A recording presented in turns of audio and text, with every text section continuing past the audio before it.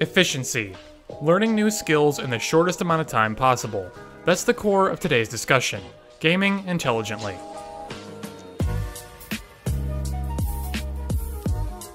Let's dive right in. There's a myriad of ways to start gaming intelligently, so let's hit some of the basic ideas, then dive into some of the specifics on each of these core concepts. Number 1.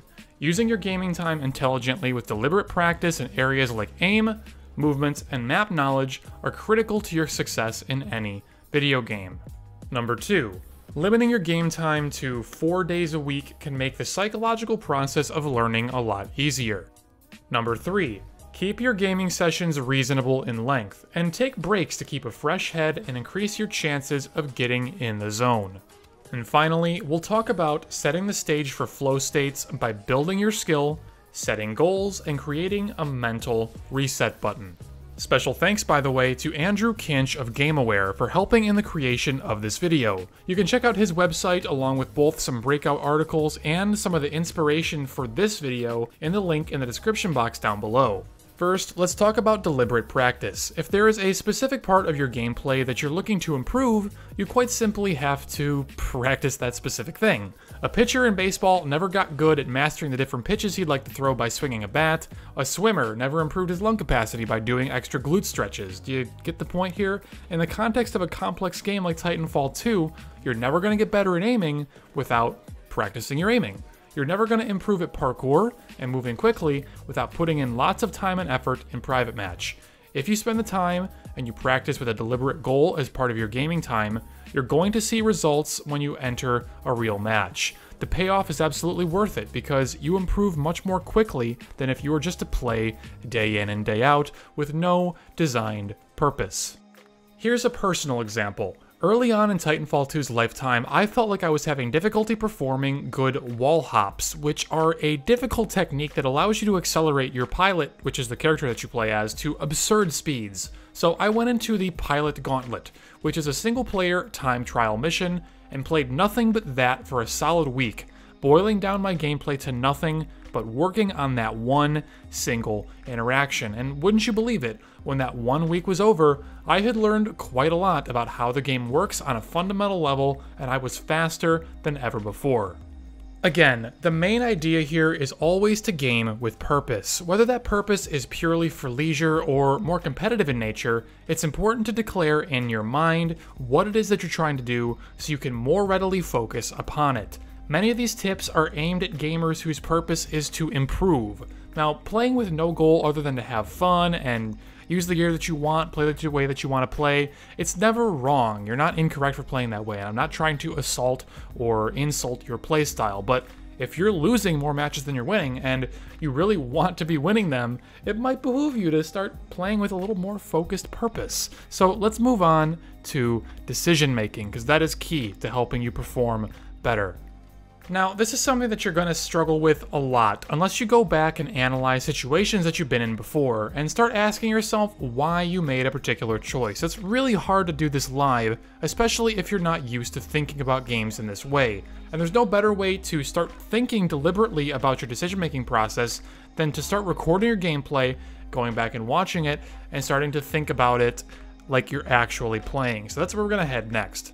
Watching recordings is fundamental to optimizing your time spent versus amount learned. Thanks to Xbox, PlayStation, and any PC with a modern GPU being able to natively record gameplay without the need for external capture hardware, players across all these platforms now have a method of learning that's much more accessible to them than they might otherwise realize. Let's give some real-life examples to help make the point. You could play for 4 hours straight and say, I want to get better at defending the flag, and so you play hard defense and capture the flag for 4 straight hours, and maybe you learn some things, but maybe you don't. That's a lot of time to be spending on something with the pure intention of just grinding it out.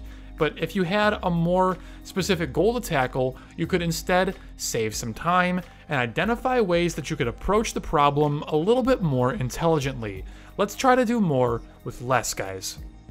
How do we do that? Well, let's try halving our normal playtime and replacing it with watching recordings of our gameplay. You only need maybe, 2 or 3 matches recorded. There's not a whole lot of sense recording everything because It's way too much footage to go through. You're not going to watch through all of it, and you shouldn't. Just watch the couple of matches that you recorded, whatever you decide to pick out, and try to engross yourself in each one as if you were actually playing. You'll notice things you never noticed while playing, and make decisions in your head that sometimes agree with what you did, or sometimes disagree. You can then at that moment pause and identify which line of play might have been better. Should you have chased that guy down and tried to secure a return of the flag for your team? Should you have hidden your base and waited for your team to respawn before trying to go out and do anything? Should you have been a little bit more aggressive in your Titan, trying to build an advantage in Titan counts for your team, and would that have actually been a thing your team needed in that moment? There's a lot of potential questions, and really the list is endless, but you can identify if your thought process was good or bad in making the call that you made just by thinking through the scenario logically. Thinking logically while playing is honestly really hard, and it takes a lot of inordinate amounts of practice and experience to feel so comfortable in everything that you're doing mechanically that your mind even has time to attempt thinking. It's important to note, though, that just because you died or lost the game doesn't necessarily mean that you made a wrong decision. Don't take every personal failure to heart. It's possible that you did everything to the best of your ability, you made the right choices, traded favorably against your opponents, but things just didn't go your way. Do your best to learn from your mistakes and identify weaknesses, but don't go overboard. It is possible to commit no mistakes and still lose. That is not a weakness. That is life. I personally employ this technique from time to time, and it's extremely refreshing because I can instantly feel myself improving and repairing the faults that I once had as a player every single time that I do it. Learning feels good, so embrace that feeling. Let's move on to accuracy practice. Titanfall 1 and 2 are unique in their offerings for aim practice. The most played game mode in either of them, Attrition, offers both human and AI opponents to shoot. I was once given some advice by a PC player with some of the best aim in the competitive Titanfall 1 scene around. He told me that his secret was not necessarily practicing against only humans, but also practicing accurately shooting all of the grunts that are on the ground.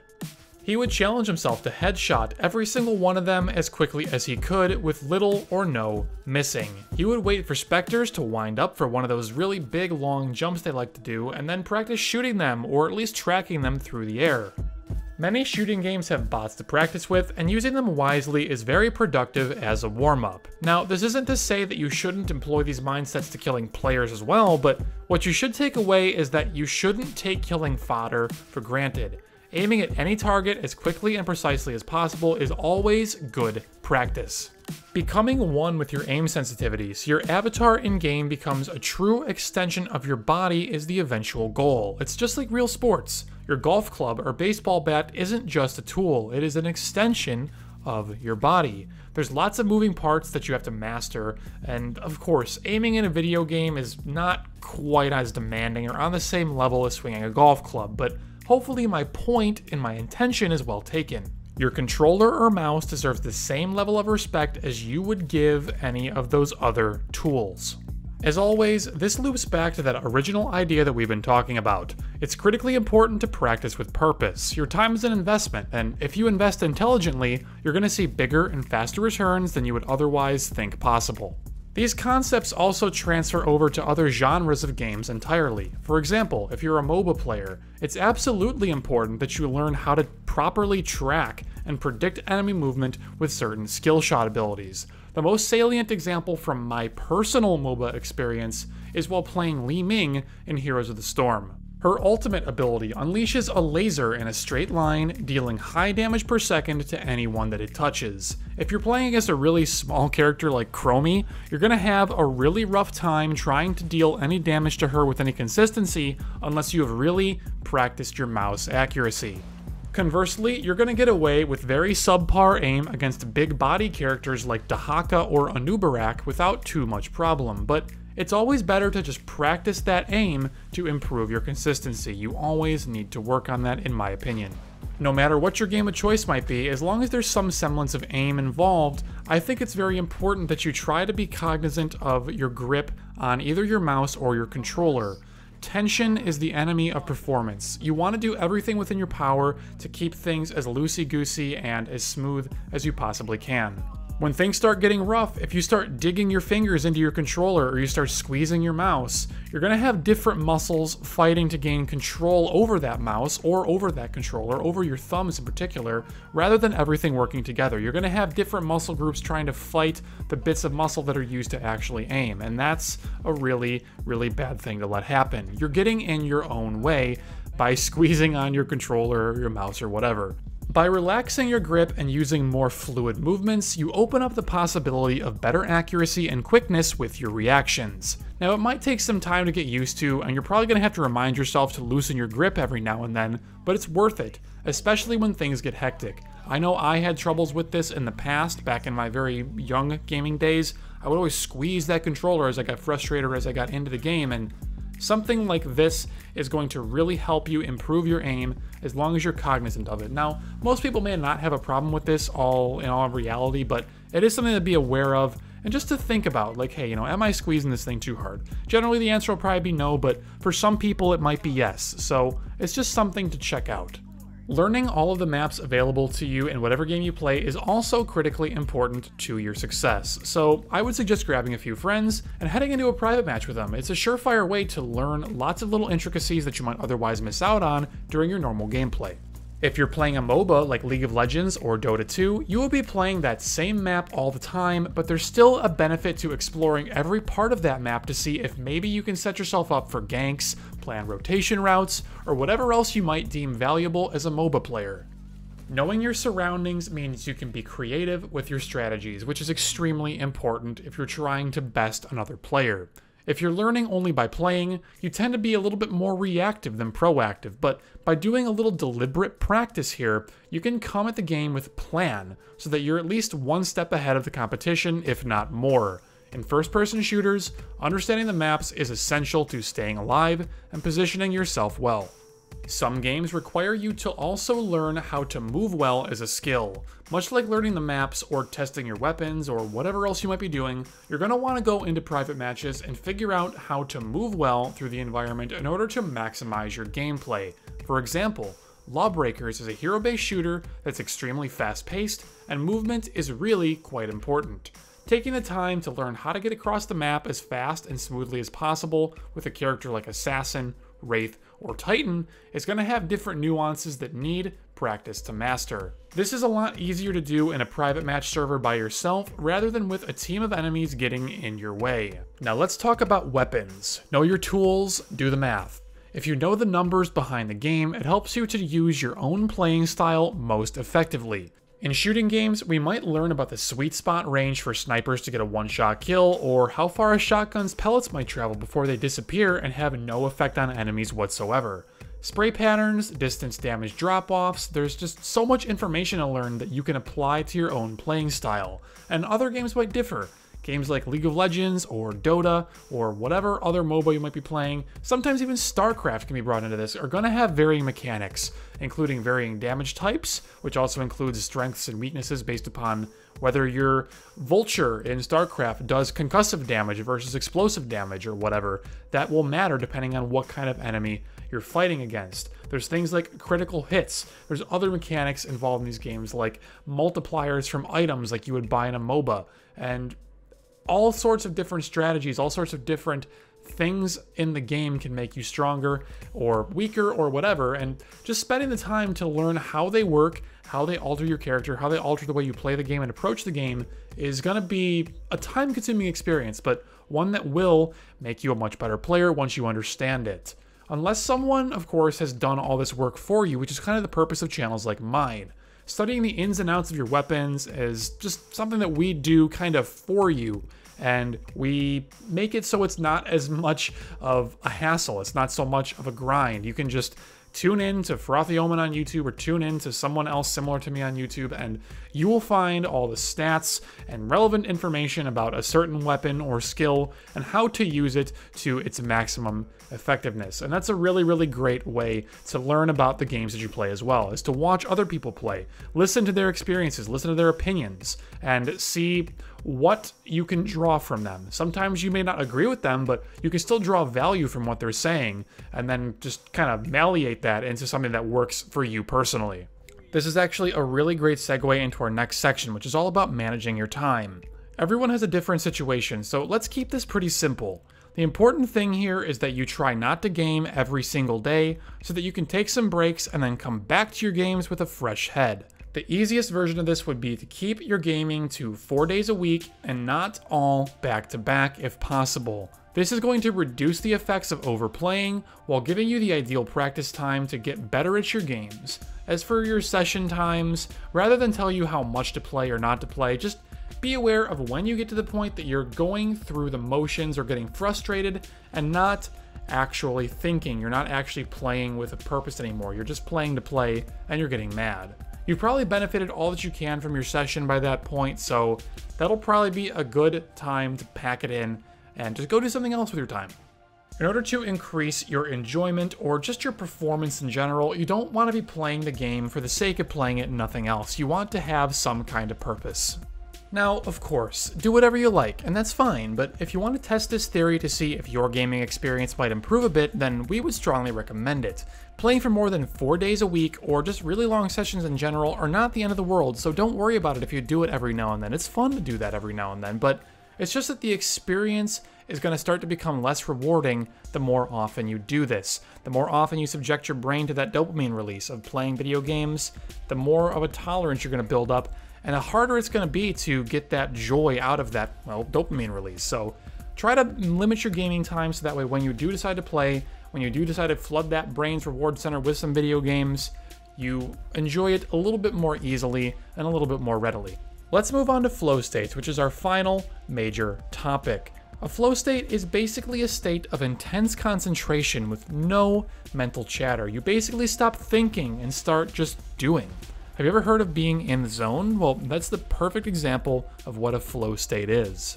Like we said in part 1, this is not something that you can force, but you can help to create the conditions needed in order to fall into a flow state much more readily. With practice, you might find yourself there more often, and when you're in the zone, you become capable of truly amazing things. At the same time, you're going to be enjoying the game to the maximum level that you possibly can. So what can we do to hit those flow states as often as possible? We've got 3 major tips for you for this final section. First is building your skill through some deliberate practice. Now, that's literally everything that we've already talked about in the video so far. So you need to try and do all of those things. You need to start putting those into practice, at least some of them, if not all of them, and get to a point where you're extremely comfortable and confident in your game, because that is what is needed in order to actually reach the zone. Like, as an example, if you are snowboarding for the first time ever in your life, do you think you're gonna hit the zone? If you're thrown into a chef's kitchen with no idea of how to cook food, are you going to ever fall into the zone? The answer is no. You're never going to reach a flow state because your level of knowledge is too low and your level of stress is too high. You need to get some mastery of what it is that you're doing to hit a flow state. That is key. That is fundamental. So do all that other stuff first and then come back to this. Second, we feel like you need to set up a goal for your session. Usually fatigue and playing on autopilot are the main enemies of feeling flow. If you want to compete, you're trying to perform at your best, so don't just go through the motions. Before you enter a game, remind yourself why you're playing this particular match and what you want to get out of that match. Set a goal for the score, or trying to learn a new weapon and understand how it feels, or leveling up something, whatever the case may be. Game with some kind of purpose so that you can up the concentration and avoid playing on autopilot. To share a personal anecdote, the sport of bowling is an example that I'm personally very familiar with when it comes to directing your practice in this way. Your goal could never be just to get more strikes or get more spares. You've got to break down the little aspects of what allows you to do that and practice those particular things. For example, how many steps do you take in your approach? 4, 5, some other number? Is the amount of distance you cover with each step the same? Is your cadence between each step the same? Meaning, is there X amount of time between every step, or are the first few steps slower and the last few steps faster? How far are you swinging the ball back? Are you swinging it back far enough? Too far? Just right? What is just right for you? What is the ball speed you're trying to accomplish, and can you hit that speed consistently? Not only can you hit it consistently, are you able to make tiny adjustments to it? And the list of things goes on and on and on. I can harp on this for all day long, but the point is, if you grab a pair of lanes for 2 hours with the intention of improving your game and you spend that time bowling for score, chances are you're doing things really, really wrong. Now, at the risk of contradicting myself, I would like to make one small clarification. Improvement of your score is a symptom of success. In the scope of practicing, which is what we're talking about right now, you should never care about the score, ever. I think it's valid that our ultimate goal is to improve score. I mean, that's the whole point of this, right? But our short-term goal is to improve as a player instead of caring about the score. Good scores are going to come with time. You should not care if you kill one guy and die 10 times if you're trying to focus on improving one small aspect of your play, because you can kill one guy and die 10 times, but still be improving your bunny hopping and improving your mobility. Like, it depends on what you're doing. You should not worry so much about your score at all times. Good scores will come once you practice those mechanics and you become a better fundamental player. Now, let's try something else. Let's take that 2-hour session and instead spend a 20-minute block or two working on different aspects of our play, and we'll do that every time we go to practice, so maybe 2 times a week if you're actually serious about the sport. Maybe not like super duper competitive, but you're serious and you want to be the top dog in your league. That's about what you would do. I know I have done that and more than that in the past for many years. Anyways, getting back on topic here, if you take that 2-hour session we mentioned and you spend 20-minute blocks working on different aspects of your play, in a month, when you're bowling for score again, you're going to be bowling better than ever. If you're a golfer and you go golfing and you practice a couple of days a week, just spend a few minutes every single time working on some particular small aspect of your play and trying to really master it, or at least improve at it. In a month, you're going to be a way better player for it. And if you just keep doing it and doing it and doing it for months and years on end, that is the way you become somebody truly special. Again, all of this stuff applies to video games just as much as it does to sports or other sorts of games. If you apply this to video games using the tools that we spoke about in the last 15-20 minutes or so, you're going to be better than ever. So if you take nothing else away from this, I want you to remember this one key point. Organized practice will improve your gameplay very quickly. So try your best to work just a few minutes in here and there, and you will see an improvement in your skill in the grand scheme of things. I guarantee it. Finally, with tip number 3, this is something that only really applies, again, once you have started to accomplish everything else that we've discussed in the guide already. This final tip is about pressing the mental reset button and creating a mental reset button. So, having a ritual before you play a game, or before you step up to your golf ball, or before you step into the batter's box, is a way for you to reliably and consistently execute in the way that you're wanting. As a golfer, you're always approaching your ball in the same way and setting your club in the same way. I mean, assuming your lie is reasonable, but I'm, just let's just assume that you hit a nice drive. You're in the middle of the fairway, and it's nice and flat, and everything is simple. You're going to approach that ball in the same exact way every single time, and it's going to be a great way for you to just set your cadence. As a coach back in the day used to told me, is just set your cadence. It's absolutely critical. Again, to bring up the baseball example, as a ball player, you're going to have some kind of ritual that you perform every single time you step into that batter's box for the first time, and between every single pitch as well. You're going to have something repeatable to help you reset your mental state. Now, it's totally possible for you to develop a physical trigger like this that allows you to press that mental reset button. And the best example I could ever think of is a Halo player by the name of Ogre 2. Ogre 2 is considered by many to be the best Halo player of all time, and his gameplay is instantly recognizable because it's very common when watching him to see him spin his aim in a very tight circle when he's not engaged in a fight. This was called the Ogre Twitch. When he first started doing this, it was for the mechanical benefit of recalibrating the aim reticule of the pistol in Halo 1. However, over time, it became a signature move of his that simply allowed him to keep his thumb warm and in motion when not actually fighting somebody, and more importantly, allowed him to set his cadence in his head.